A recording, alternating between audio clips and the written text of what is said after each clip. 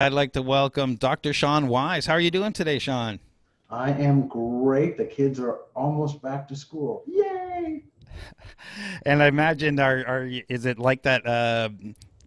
Is it Staples or was it a Walmart commercial that did the happiest time of the year where all the parents were in the My shopping wife and carts? I are getting ready to celebrate and to do the dance. Excellent, excellent. And for those of you who don't know, Dr. Sean Wise is the professor of entrepreneurship at Ryerson University. Was the entrepreneur in residence for the first 5 years as of Dragon's Den. I'm not sure how long were you with Shark Tank. When they did the transition. So when Kevin and Robert Herjavec went down there, that's when I got to observe and watch. And after that, you moved in front of the camera for the Naked Entrepreneur. You've written 5 books on entrepreneurship. Your students, from what I've read, and I could be wrong, has seen over $2.1 billion in investment. You've seen over 30,000 venture pitches. The list goes on and on. I thank you for taking the time and joining us today. Well, I want to thank you for calling my mom and getting all of this background information about me. Well, we've known each other for a little while. I think we met when it was the book launch for Startup Opportunities. Yeah, 2012. Yeah, I guess it was. I so at some point I don't want to date myself anymore. I get so old, but yeah, it was speaking. It was you and Brad Feld, and I remember in the room when we were launching Startup Toronto. Brad Feld asked. Are any of you entrepreneurs? If you remember, there was like, I don't know, 12 of us in the room, and I had my hand halfway up because I just started a business. I didn't know if I was or not. And all those other people who are part of Startup Toronto are gone. And I agreed to run one event. And at the And now here time, you are as the kingpin of startup opportunities in Toronto. yeah, so it's just been an interesting journey through all of that, and the inspiration of getting the startup communities and helping young entrepreneurs and old entrepreneurs, early stage entrepreneurs is what we focus on here to begin and grow. You've been definitely an inspiration of ours and helped us with space and connections and all that kind of stuff. You've really been a strong supporter. I really appreciate that. Thank you. So, we are talking about mistakes that entrepreneurs make, and you've been in the business working with startups for a long, long time, and you've seen spectacular failures and spectacular successes. So, where do we want to start? Well, you know what? In an age of Trump, I think it's important to start with context. I teach all my students that you shouldn't just listen to what people say, you should understand where they're coming from. So I'll apologize to our audience in advance. It's not very Canadian, but I'm going to talk about myself. And hopefully that will give you a little bit of background. And then you challenged me to narrow the list down to 3 mistakes. I must have gone through like 100 of them and tried to figure out which ones were the same and which ones were different. I'm sure I've missed something, but I think what would be best if I just show you what I put together and then you see if they can. Can I get a thumbs up if you can see that? Great.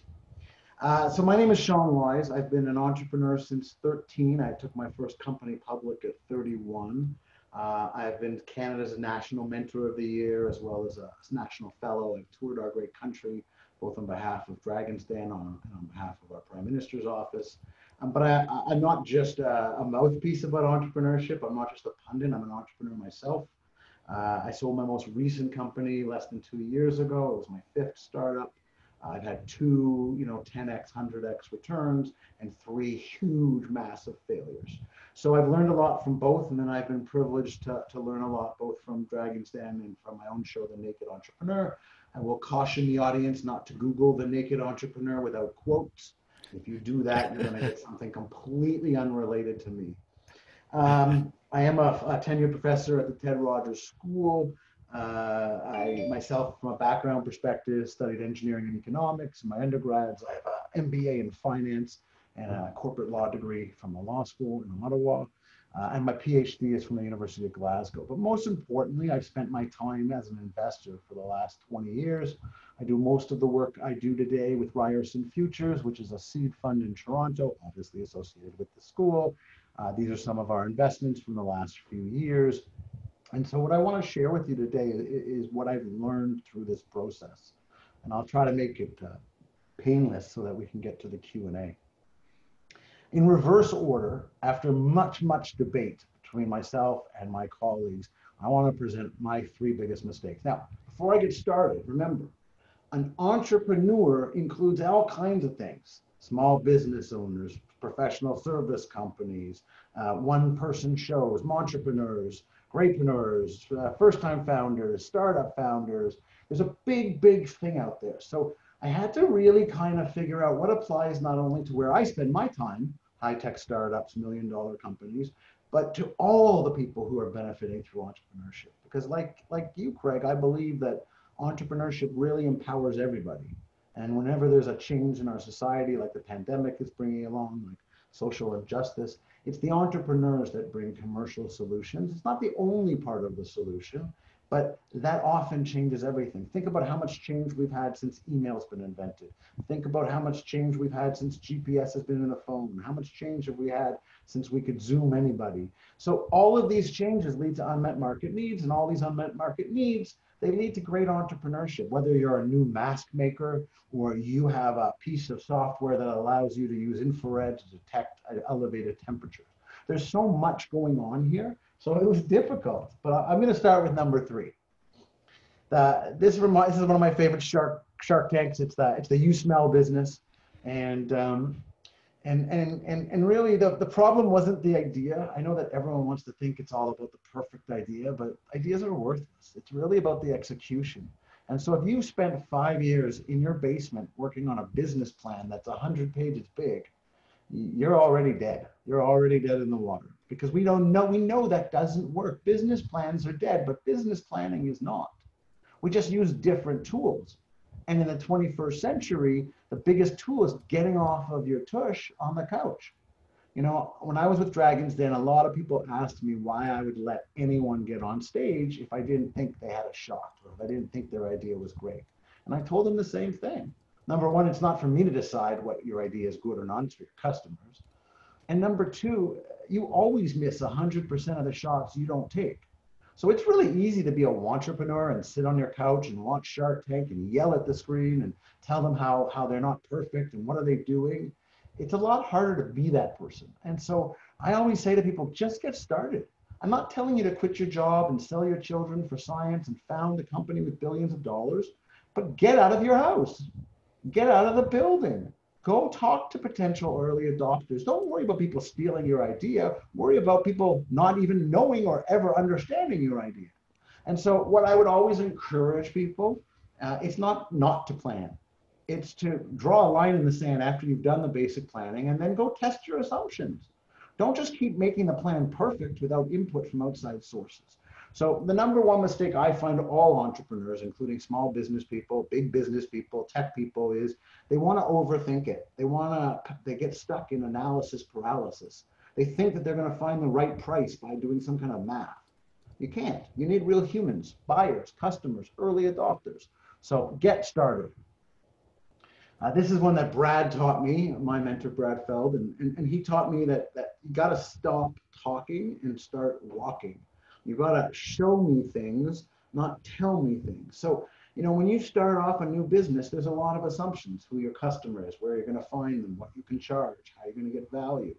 And you don't want to tell people that you're going to have a great company. You want to show people you have a great company. So a guy named Stuart Butterfield is my favorite example of this. The founder of Slack, came out of Vancouver.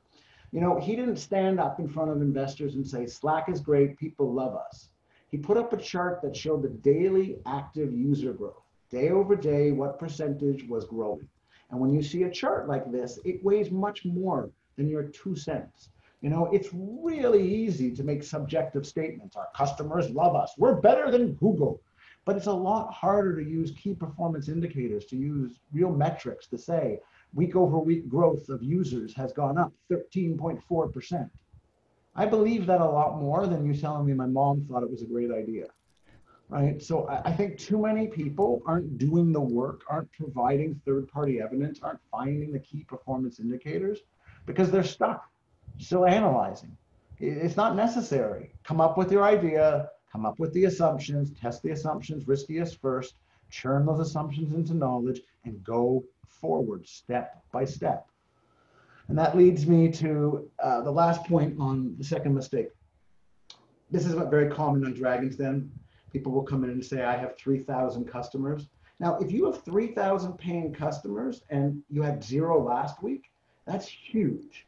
But if you had 3,000 paying customers today and last week you had 30,000 paying customers, that's the opposite of huge. And if you had 3,000 customers last week and we don't know if that's a one-off because it's only one data point, I can't even use it. So you'll always hear investors talking about lines, not dots. They're talking about trends. What is the week over week revenue growth? What is the week over week churn? What is the week over week ROI on Facebook ads? But it's the week over week growth, the line, not the dot. Because I don't know if 30,000 paying customers are good because each customer pays $19.99 a month, or it's bad because each customer pays 9 cents a month. I don't know. But people get stuck with these vanity metrics, like how many people clicked on my link, instead of talking about things that are actionable. And that leads me to the number one mistake. The number one mistake that I came up with after thinking was, people still think it's 1997, 1998, 1999. So let's go back to that time period. I was a young stud, fresh out of law school, working at a venture group in New York City. And every Thursday night, we would go out to a bar near Wall Street, and people would literally show up with napkins and draw ideas and ask for millions. And that was called the dot-com boom. And it was crazy. I was so young, I didn't know what was going on. It was like a height of euphoria. And people got checks based on like concepts and got checks based on business plans. But the problem was those checks had to be in the millions. Because remember, in 1997, you didn't have Shopify. You didn't have Google. You didn't have universal sign-in through Facebook. You didn't have PayPal and merchant engine. You had to create everything. So my sister is a small businesswoman. She creates jewelry. And if she wanted to have a jewelry store in 1997, she'd have to find a way to get customers, find a way to process transactions. She'd have to write all the code herself. There was no drag and drop. You know, that none of that infrastructure was there. It was like going to an undiscovered country and there was nothing, no radio, no electricity, no nothing. But by 2008, 10 years later, when we entered Web 2.0, those tools were already being developed. And so the cost to launch dropped from, say, $2 million to $500,000. But then as you fast forward again 10 years to 2018, that price has dropped less than $500. My nephew in a Shopify account could create the same store that we created in 1997, except he wouldn't take $5 million in 3 years. He'd take a weekend, $500 and a Timbits gift card, right? So because the costs have dropped so low, there's no more, I have to wait till funding until I launch. There's no more, I don't know what customers are, I'm keeping it secret. So today, friends and family and founders are expected to fund their business until revenue. VCs are not going to write $1 million checks till a company has found its product market fit. And that's not so bad because now it costs so much less. Geography and funding are really not a constraint. Customers are available online. Now, that does have a negative problem too. If you're an investor, everyone thinks they have the next great thing. And because it only costs $500, the amount of business ideas I see has gone up dramatically. Everybody's got a startup. That's not the same thing as everyone has a great opportunity. But again, because we've seen this, the dot-com boom, the Web 2.0, and our current age of unicorns, we're able to learn how it's been done. So don't think it's 1999 where we don't know how to create a startup. It's 2020. We absolutely have 21 years of understanding how startups get developed. And we call that the lean startup methodology or agile development, or some people call it a variation of design thinking, right? And it's this whole idea that you don't wait to be perfect, that ready, aim, fire is now ready, fire, aim. And so it's not as bad as it once was where we had to spend 50 hours writing a business plan. Now we use something called a lean canvas. And most of all, we know the path to success. When Craig and I were in school in the late 90s, if you wanted to learn how to be a successful entrepreneur, they gave you a book on Benjamin Franklin. They don't give you instructions on how to do it. Well, 20 years later, we know the answers to these questions, right? We found the secret formula. Ready, fire, aim, repeat. Ready, fire, aim, repeat. Everyone got it? We can go home now? Everyone knows how to make millions? Not so quick. right? So over time, we evolved that, and academics got into it, and we wrote pretty diagrams. You know, you take an idea, you create a hypothesis based on your assumptions, you design a test or an experiment, and then based on the results, you either run the test again with a small change, like a price change, or you keep moving forward. So again, now that you know that, we can all go home and be millionaires. No, it's not that easy, right? I thought it was because I took it and took it to my students. And unfortunately, this is what I got. I got a lot of quizzical looks. So the lean startup really has its origins at the University of California and at Stanford, and Dr. Steve Blank. And Dr. Steve Blank, who's my professor, also taught a guy named Eric Ries, and Eric Ries wrote the book and went on to Harvard. But my students at Ryerson aren't Harvard, and my students aren't MIT engineers, and they're certainly not Stanford grad students. So this wasn't enough. It just wasn't. My students didn't know what to do with this. So we had to spend a lot of time evolving it. And so we evolved it into this. You know, you start with identifying a customer group and then finding a problem the group has that's worth solving and creating a canvas, like a little for one-page business plan, as my partner Shari likes to call it. And we go through this whole process. But unfortunately, students still needed more direction. And so we had to break it down. Now, we're not alone in this. Stanford breaks it down, MIT breaks it down, but Bill Aulett at MIT, his students only need 24 steps. My students need 100 steps to start up. And so we've been teaching this now for a few years. We know it works. We have got several students who have gone on to do quite well, and we're happy with them. But it's not just for students, and it's not just for startups. This is the same path you would take for a small business. This could be the same path you take for a solopreneur. But basically, it is the fact that we've learned this path from Tinder, from Google, from Yahoo. We've seen Amazon do these various steps. No one's ever stopped to explain it. And that's really what we try to do. So, you know, we created this program called 100 Steps. It's really 100, closer to 200 short instructional videos and worksheets and exercises. And it's all about finding a path from your initial idea to revenue while not risking everything. And we've tested it now for a few thousand entrepreneurs. Those people who often like it are first-time founders, those that want to make less mistakes, people who are keeping their job until they have enough evidence, people who really are doing a side hustle and they want to see if it can be something real. And it can be. So we like to say always know what to do next. And I guess the number one biggest mistake I would talk about is the fact that you're thinking it's 1999 and we don't have all of this information that we have. And we don't have all of these role models that we have. And I'm open for questions. That's all I got to say. That was great. I appreciate Was it that. okay? Yeah, that I like the it's thinking it's not 1999 anymore. And the Prince song went through my head, but at the same time, it's so true that we used to have to build a thing a certain way. If you had a jewelry store, you'd actually have to have a brick and mortar place. And I don't know how many people in the chat room has ever had to apply for a merchant account at a bank so you can take debit or Visa before. But that process is like I'd rather get my eyes scraped. So That process has gone from months to minutes. And we could it be at home, not even wearing pants, like on the computer, typing away, right? So I think you gotta remember, you just may be holding on to outdated myths. Absolutely. And we've got a couple of questions in the chat room already, so keep them coming. And I've got a couple of questions. So why don't we start with, you know, the common wisdom in startups is don't do everything yourself, but at the same time, don't hire too soon. They seem to be in conflict. So how do you know it's the right time to either outsource something or to hire? So that's a great question, and I think it's one of the key catch-22s of entrepreneurship. So I would look at it a different way. I don't think it's a matter of timing. I think it's a matter of task. I think if a task is core competency, something that is your business's competitive advantage, you should never outsource it. If it is not your competitive advantage, like say filing taxes, bookkeeping, you should outsource it. Now, I would also add one small caveat, and that is that you should never outsource what you haven't done yourself. So I'm not saying you should keep your own books forever, but you should set up your own books. I'm not saying you can't hire a salesperson, but the first 2 dozen sales should be you. You shouldn't outsource the sweeping of the floor until you've swept the floor enough to know what's efficient and inefficient.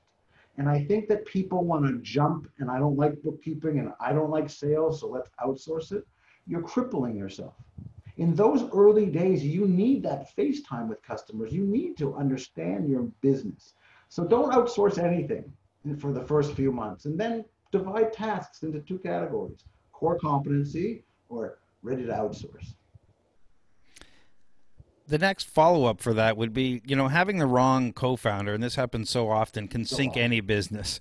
And I get a lot of co-founders looking for a co-founder. If someone shows up in front of my door and say, I'm looking for a co-founder, where do I find one? Like, there's a closet you can just pick one out of. So is there a right way or a wrong way to find a co-founder? So it's actually not true anymore, Craig. You can go into the closet and get some. The closet is called founderdating.com, or it's called Founder Lab or Founder Co-Dating. You just Google Founder Dating. It's not about getting a romantic date. It's about aligning yourself. And they've got all kinds of cool tools, check how you work versus how they work. So, see what your Myers-Briggs is and all of those things. In the end, I have two pieces of advice. The first is try before you buy. Before you buy the cow, try the milk. Try to see how that person works. Find a project that you can work on together, something small and encapsulated, because everyone looks great on day one and very few people look great on day 100. So I always say try before you buy. Don't jump into a partnership, give someone 50% of your company, and then worry that you got the wrong person. But not only is it important where you find them, it's important sort of what ways you evaluate them. So I once wrote an article on this exact topic around marriage and around partnership and around starting co-founders. And in the end, I found that the best thing to do is a 3-part test. So part 1 is to see how they act when their guard is down. Everyone sounds great in the boardroom, but after a few bottles of wine at the end of the night, people's true intentions come out, people get sloppy, and you know what, that's okay, because they're humans. But you want to know what they're really like when there's no face paint on and everything good. So I'm not encouraging people to drink tons of alcohol. I'm encouraging not to be a co-founder with someone you haven't seen when their guard is down. Number 2, I think you can judge a person by how they react in a crisis. More importantly, I would argue that entrepreneurship is a series of ordered chaos crises. So you're always in a crisis mode. So if this person reacts by smashing a glass and stomping out, maybe that's not for you. Unless you're in the Greek wedding business, then maybe that is for you. But my point is that you shouldn't see someone just perfect. You want to see things when the poop hits the fan. You want to see people when do they take responsibility? Do they try to blame other people? Do they lose their minds? Do they focus on solutions? So step 1, see how they are when their guard is down. Step 2, see how they react when the poop hits the fan. And step 3 is very much related to step 2. And it's very much about watch how they spend their money, not how they talk about their money. But when they have a great year, do they say we should give it all to the staff, or do they take it all for themselves? When they get paid, are they buying flashy cars or paying for their mother's hospital bills? There's no right or wrong answer to any of these 3 questions, but you should be comfortable with your partner's answers regardless of what they are. But if you aren't comfortable, or worse yet, you don't even know how they deal when their guard is down, how they deal when things go wrong, how they deal with money when things go right, you're setting yourself up for a big, big problem. So that's my advice. Right now, co-founders do not need to be geo-located. They can be anywhere in the world, as long as you don't mind time zones. And I think that if you can find someone that matches up to you on these 3 criteria, then you're off to the races. And you mentioned a couple of these co-founder coffee. What were a couple of the other ones you mentioned? I'd have to look them up and send you the list. So Google them. Yeah, there's a couple of questions here. And Daniel from the chat room says, hi, Dr. Wise. I was in ENT 500 with you last year and loved it. I was wondering what your thinking is on channel sales model, such as partnering with a larger startup for an enterprise B2B software solution where my target demographic is larger institutions that are hard to conduct a sales cycle with. Wow, that is a very explicit question, Daniel. Great to see you. I don't know why after taking my course you want more of me, but I'm happy that you do. Um, I think that if you're in a B2B space, you have to be ready for a very different sales cycle. Most of my investments are in B2B companies, companies that sell to other companies. And there's a lot of problems when startups do that. The biggest one is reputational risk. You know, RBC will pay more for a product, but they're very adverse to buying a product from a startup because they worry about the feedback. So when we had companies like Sensible have to sell to banks, you know, they had to switch from a 6-month sales cycle mentality to a 2-year sales cycle mentality. But 20 banks later, it's a lot easier. So I think anytime you can partner up, anytime that you can get the halo or the support of another organization, then you're going to have a better chance. So for instance, Ryerson Futures often reached out to financial institutions on behalf of our startups. What we would do is I would go through the alumni database, see who works there, see who at RBC is highest up, and I'd call them. We have a company at Ryerson Futures that would really love your feedback. We're not selling you anything. We were totally selling them everything. We're not going to sell you anything. I just want to bring the guys and gals over so that they can. And you'd end up in a boardroom with the management committee of RBC thinking that they're doing some great deed, and they're really just doing customer interviews. But because it came under the Ryerson banner, because they wore Ryerson t-shirts, it gave them that effect. So I'm a big fan of that. Anytime you can get into a marketplace using someone else's clout, goodwill, it's a starting point until you at least have your own built up.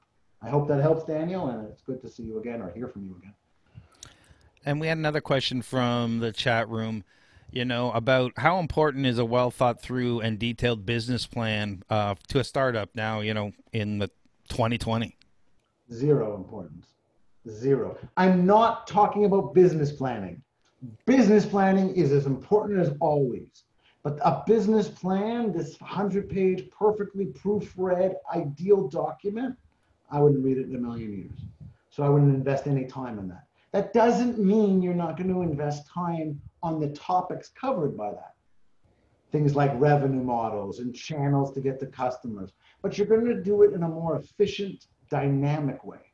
Instead of being a static business plan, it becomes this dynamic lean canvas where you run experiments and move forward. So I wouldn't wait for your business plan to be perfect. In fact, I'd say, all great oaks start as an acorn. The best time to plant an oak is yesterday. So you're already a day behind. So get started and evolve. Yes, you want to have an initial starting point, but spending all your time theorizing what would work is not as good as spending 100 hours in front of customers figuring out what they need. That's a great answer. Too many founders have what I call one-itis.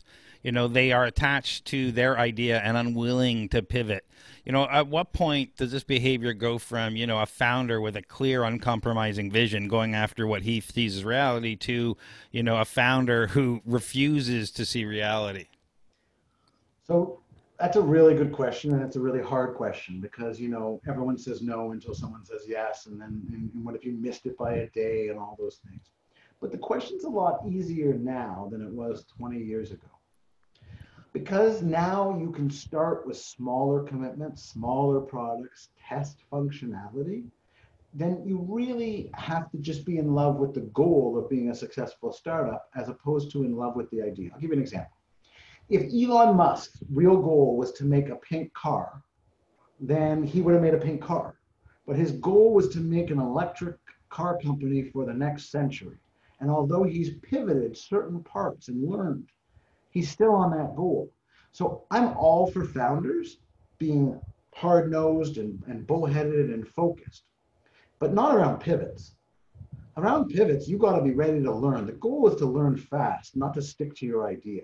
And if you remember the old official definition of a startup, a startup is a novel organization searching for a repeatable, scalable, sustainable business model before running out of capital. So if you're holding on to your idea and resisting everyone's 2 cents, then you'll probably run out of resources before you smarten up. But if you let go of all of that And if you instead let your customers drive you towards solving unmet market needs in an exponential manner, you won't have this issue anymore. You mentioned in your mistakes that not starting is one of the biggest mistakes. I see a lot of startups start something, but they're afraid to launch, or they're afraid to take it to the next level, or they're waiting for the right time. What does the impact of timing have in your likelihood of success? Okay, so to do this in the reverse order, never wait. Never wait. Like I said, you got to plant that acorn tomorrow for it to be an oak tree. You plant that acorn yesterday to be an oak tree tomorrow, right? But you don't need to wait anymore. You don't need to wait to be perfect. You don't need to wait to be fully funded. What you need to do is launch and show it to influencers, show it to early adopters, show it and evolve it. Now, the real question that you're asking is, what about luck and what about market timing? And it is true that what most people call luck is really market timing. You happen to be at the right place at the right time with the right solution. But while some of that relies on external things like the state of the economy and where technology adoption is going, but if your goal is to have a successful startup, if that's really your goal, to be financially well off, to be able to have a successful startup, then you just keep iterating until the market finds you. You just keep getting closer and closer. And that might mean instead of selling doctors, you're selling dentists. Or instead of selling to dentists, you're selling to veterinarians. But as long as it puts food on your table, let it go. I think that's great. We have another question from the chat room here. Paul says, "Do you have any good examples from the fire aim adjustment from your experience?" Yeah, yeah. So my last startup was a cannabis business, and we had the fourth license in Canada, but we didn't launch until 34. And our reason was we were too stuck on our original vision. We didn't take our own advice, which is always the problem with doctors and professors. And once my wife gave me a head shake and kind of reminded me that I wasn't, drinking my own Kool-Aid, we really started to change. And so we evolved our model into different niches, and our model ended up being the most expensive cannabis in the world. That was our whole idea, and that people would pay for quality. And then on the other end, we wanted to do women for women. So we thought that mothers are a real piece of this puzzle, and people have concerns because we've been listening to drug propaganda for years. And as we started to evolve and let go of what we thought we were going to be, we got closer and closer to what we became, and that's what we cashed out as. So I can tell you that on the last day, it had absolutely nothing to do with what we thought we were doing on the first day. But we were more in love with giving our friends and family back their money than we were about being perfect to our dream. Alba here from the chat room says that their contractors, which I assume is their clients, they want their projects and services, but they do not want to pay. What would your advice be? So I think that there's a couple problems there. One, if you're offering an exponential value, then people want to pay, right? People don't stop buying Netflix because after 30 days, it's no longer free. However, people's perception of value is very, very different. And so if your contractors don't perceive your product as being worth paying for, you need to step back and ask yourself, who else is involved in the chain? What happens if you took all the contractors' data and you aggregated it? Could you use that as a revenue stream? What if instead of charging for the software, you charged for its deployment? So every time they used it on your benefit. So what I'm saying is, if the people you're trying to sell to don't buy, then either find someone who will buy or find something that people you have access to will buy themselves. So Facebook, we don't pay Facebook to put pictures of our cats online, but we give them our attention, which they then sell off to advertisers. So do we need to have advertisers so that if someone wants to use your free product instead of the $5.99 a week or a month or however you do it, they have to put up with ads? And there's a lot of ways you can test that. Don't get into an ad network. Don't hire an agency. Just put something in the way of them downloading stuff. If you can't finish this CAPTCHA, then I won't let you download it.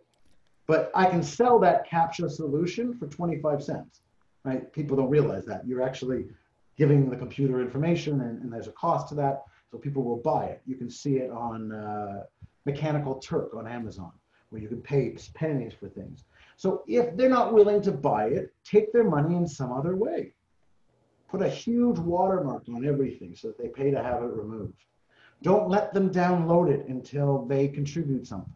Or if it's not money, make them contribute something else. Maybe people who sell software to your contractors, maybe they want to sell to advertise to them. But again, I think that the new age, it's really not enough just to say my current customers aren't buying. It's to understand what they would buy, why they're not buying, and if not them, who. So for instance, if you wanted to sell something to students so that they could use it in school, you're going to get zero traction. Okay? But if you sell it to professors because it makes their life easier, we're pretty lazy, so we'll buy it. And then we force the students to buy it.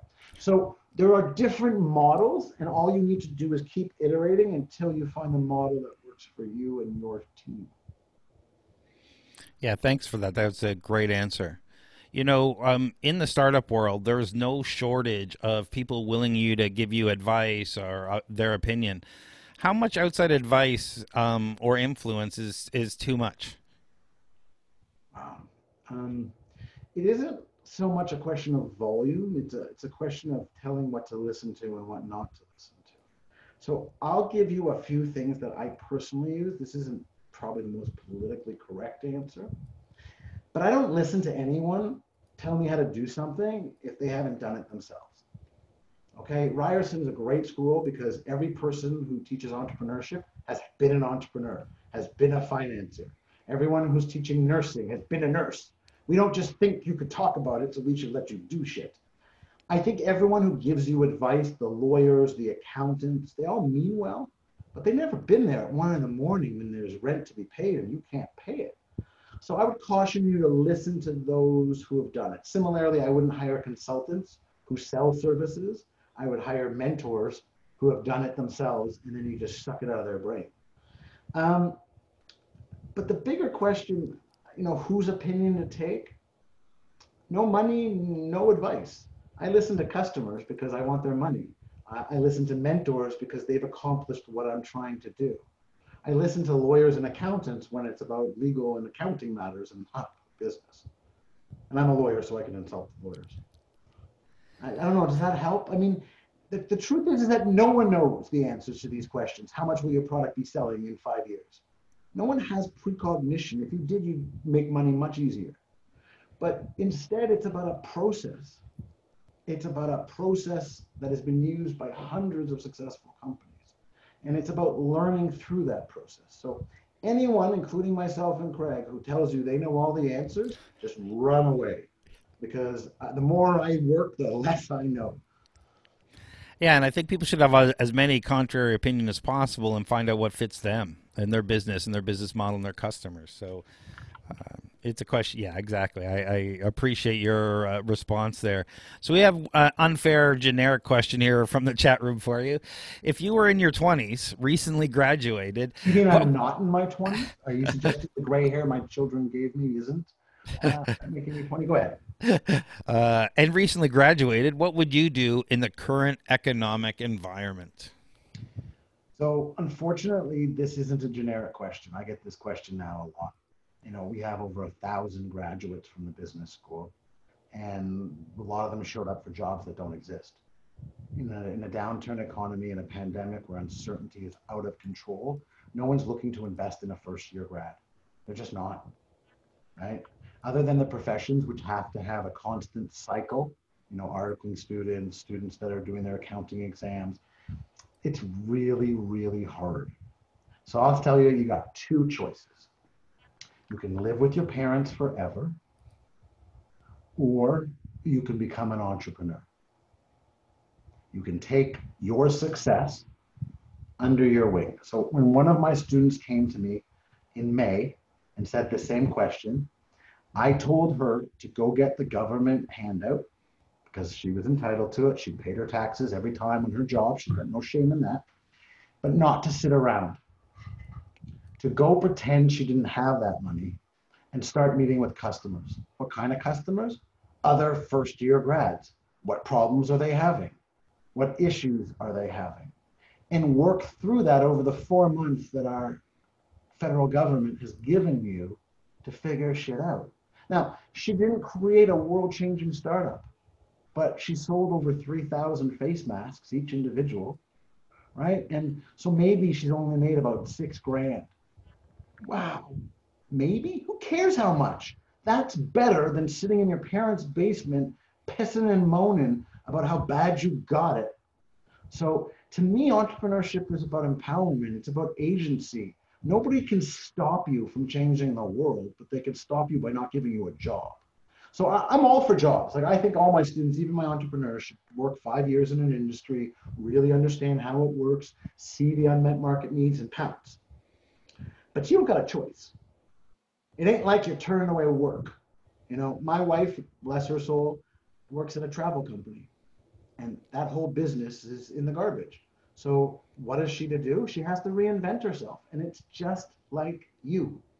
Now, if that isn't for you, then the only other thing I can tell you to do is try to pursue something that leaves you stronger at the end. You know, learn a foreign language, learn computer coding. All of this stuff is available online in little teeny chunks. Do 100 steps to startup. I mean, we've opened it up for the world. Take a remote course in quality control of software. Don't wait around for someone else to make you successful, because it's never going to happen. There's no magic time. There's no perfect situation. But I will tell you this. This has been the greatest change in our history. And as a result, the unmet market needs are off the charts. There is no shortage of problems that we need solving. And it's the entrepreneurs who will do it. Yeah, and your story about the $6,000, like I think about all the stuff you learned along the way, not so much the $6,000. It's you had a business, you talked to customers, you found suppliers, you had to buy and sell and make all this stuff.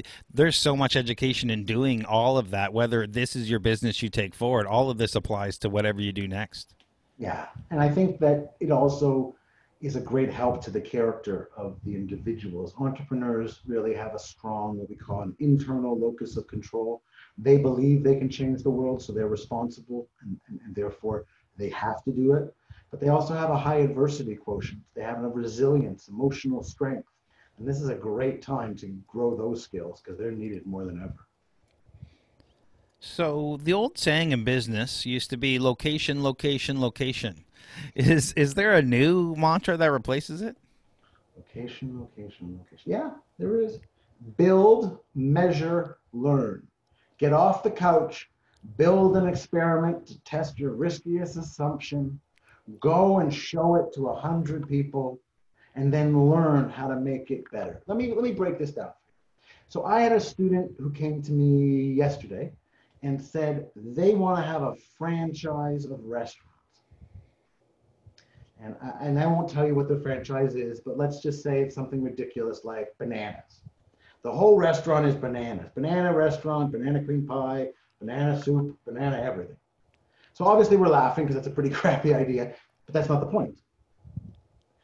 Maybe I'm wrong. Maybe there's a secret niche of banana-loving people that have just been unmet. But he's saying, where do I get the millions to start the restaurant chain? And I said, okay, well, let's learn. So if you don't have a million, what's one level down of a restaurant? Well, a food truck. Great. So you could have a banana food truck and you could test your recipes there. So, sir, do you have $75,000 to buy a food truck? No. Okay, that's gone. Let's see, what's smaller than a food truck? A hot dog cart. So what stops you from taking your best recipes down to, I know this won't work now, down to Blue Jays Stadium and getting people to try it and use that as customer discovery? Well, putting the pandemic aside. What's smaller than a hot dog cart? Because he's only got $25. So I told him to go to a farmer's market, to rent a table for one day, to set up a camera in the open and offer free pieces of pie, free samples of soup. In return, for doing a live video customer interview. I give you the pie. While you're eating it, I get to ask you questions. That's better than just going to look for the money.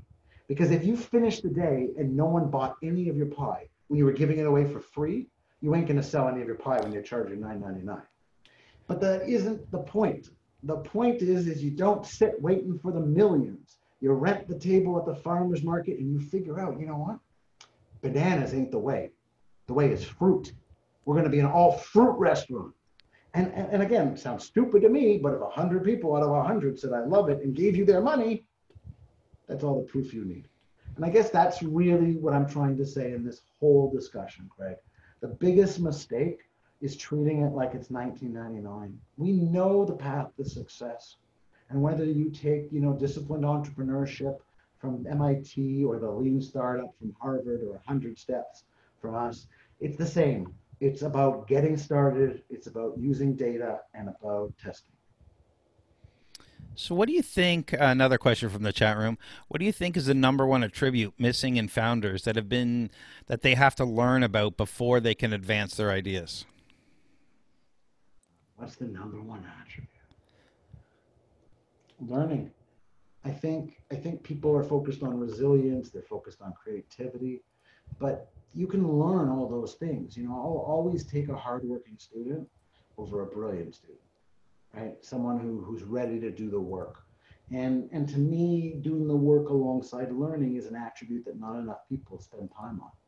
Whether that means you read an hour a day or you take a course every 6 months or you work with other founders and other startups, we have so much to learn. And unlike when you and I were young, it's all online. I used to live in the library, but today the library is through Google and it's a whole different world. Combine that with the low cost to launch and the availability of customers. What are you waiting for? Start. Yeah, I used to live in the library as well, and yeah, actually would role play in D&D and whatever in the library, surrounded by books. We have another question. Thanks, Sean, for sharing your insights. I'm a coordinator at one of the zones at Ryerson and love the value that your 100 Steps to Startups roadmap offers clear direction for early stage founders. Thanks for the plug, by the way. Thank you. My question from an investment perspective, should founders be more focused on showing founder market fit or product market fit? Or is it a balance of both? So that's absolutely fabulous. And the answer is yes. And this wasn't a setup question. So for those who don't know, Ryerson has these incubator areas, these accelerator areas. We call them zones. The most famous one was the digital media zone and the biomedical zone. And it's our way of helping the city deal with entrepreneurs, but also to give our students access to them. And this person works as a coordinator at one of them. So product market fit is a much further along milestone. Product market fit, which is defined by Mark Andreessen as when you divide the revenue from a customer by the cost to get that customer, it has to be larger than 3. And so when Google gets a customer to click, it's only a few pennies, but they can make a few dollars. When Facebook has your grandma join, they get her for a few dollars of memory, but they also make revenue. So the idea of product market fit is much farther along. Before that comes problem solution fit. And problem solution fit is, are there enough customers willing to pay for your product in its current form? So is your solution exponentially better for the customer? Is your unmet market need large and growing? Before that, you have what we call founder market fit or founder product fit. Why are you doing this? If Craig was to tell me he had new software for naval surgeons, I would have to look at him and ask the question, how long have you been a naval surgeon? Or was your father a naval surgeon? Founder market fit is really about sticking to what you know, sticking to where you have 10,000 hours of experience. When I said earlier, I love my students to do 5 years, at IBM or at Amazon or at Walmart, it's because those are industries and you can learn from them. And without those hours, you don't have insight. So to me, market founder fit is really, do you have any insight to the early adopters? I hope that helps. And thank you for all the work you do. And another question coming from an old student of yours: how do Ah, you nurture or create an environment to facilitate entrepreneurial skills development for kids from an early age? well, I had a kids book coming out, but the pandemic killed Beverly Beaver Builds Bridges. But maybe one day we'll get it back. But the question is more general than that. See, I don't teach entrepreneurship. I know it's semantical, but I don't. I create an environment that facilitates the learning of entrepreneurship, and I pick up the pieces after my students fall apart. Right? We have lots of crying and lots of frustration, but that's the process. So to create a safe place, I try to remind people just what a screw up some of my businesses were. And I try to remind them that this is the process. And so we use a technique called normalizing. So normalizing is when you show other people who have similar jobs and how they do it. So in our class, how to start a startup class, EMT 500, students will do an elevator pitch and then they'll watch 6 others and their versions of the elevator pitch. And it's when they see other people suffering in similar ways that it all of a sudden becomes okay. Maybe this is okay. Maybe we can learn through this. And so I would encourage all people who are in the entrepreneurial world, you're all part of the same community. We need a kind community. We need a supportive community. We also need a tough love community, right? We got to be able to tell each other, I think you'd be better if it wasn't pink, right? I think you'd be better if it was half price. And I think that last line is really hard in Canada. I think a lot of people don't feel they're helping when they tell people less than perfect answers. And I would challenge them on that. I did some work in Israel, and one of the things that always impressed me was there's no tact, right? If someone thinks it should be pink, they'll tell you to your face it should be pink. They don't wait for the political moment of time. They don't care that you're the CEO and they're the receptionist. That's just the way it is. But that creates such a safe environment because they know they're not attacking you. They're actually trying to help you. It always bothers me when I had to give people on Dragon's Den, hard truths, but my heart was always because I didn't want them to suffer. And I always tell them the same thing. I could be wrong. I'm wrong all the time. Just ask my wife. And I always promise the same thing. Anytime you succeed doing exactly what I told you not to, let me know and I will write you a letter of apology. The answer to your question, Craig, because I see you smiling, is how many times have you had to write it? And I've had to write it 3 times, but the only one that you guys will know will be Shopify. I did not see Shopify 10 years ago coming, and shame on me. But I got the other 29,997 right. So we got time for one more question. And I'm just kind of looking here. You talk about pricing a minute ago, and it seems an obvious question, but so few startups really rarely develop a pricing strategy. They just pick a price, based on the competition or out of the air. Competition pricing is a strategy, Mm-hmm. but how important is pricing, not to undervalue or overvalue your product, to surviving the first few years as a business? I think that's really key to the survival. So when we talk about what a startup is, it's a business searching for a repeatable, scalable, sustainable business model, one that makes more money than it costs. So when you look at pricing, it's one of those elements. But I don't get too bent out of shape. I try to do the same thing that you just mentioned. I look at the competitors' pricing, and then I have a strategy. Right? For the cannabis business, we had a very simple strategy. Add $10 to the most expensive out there, and that's our price. We did not, they raised their price. We raised our price. We wanted to be known as the world's most expensive cannabis. And we built a whole brand around how we could get away with that, with 42 ribbons of blind taste tests and all this other nonsense. But it's a strategy. So I don't think you can get the price right, but you can start by looking at competition and then say, am I going to be the low person? Am I going to be the high person? Am I going to be the value? Am I going to use this as a lost leader? So you need that strategy, but it all starts with just a point in the sand, and then you iterate it. We all forget, but Amazon, when we go to amazon.ca or amazon.com, it doesn't show us the same thing. What Craig sees and what I see and what my student sees is different. They have no obligation to offer you the same price. We just assume they do because you don't walk into Shoppers Drug Mart and look at the exact same shampoo and think they could be different prices. But there's nothing that says they have to. So they can test all kinds of prices. What if they add a penny? And if thousands of people are going through the experiment, you can nail that price very quickly. But Amazon does that hundreds of times a day, not just with price, but with font size, with recommendations. This is called A/B testing, and they run hundreds of these. So if they're doing it, I think we should all do it, and that's why I think having a pricing strategy matters. So we got one more question from the chat room that came in about getting into incubators. Do you have any suggestions? Because it can be quite hard to get in. Do you have any suggestions on tips? Yeah, so the first incubators and accelerators really came into fashion in 2008 with Y Combinator and Techstars. Over the 12 years since, we have more than 1,200 of these globally.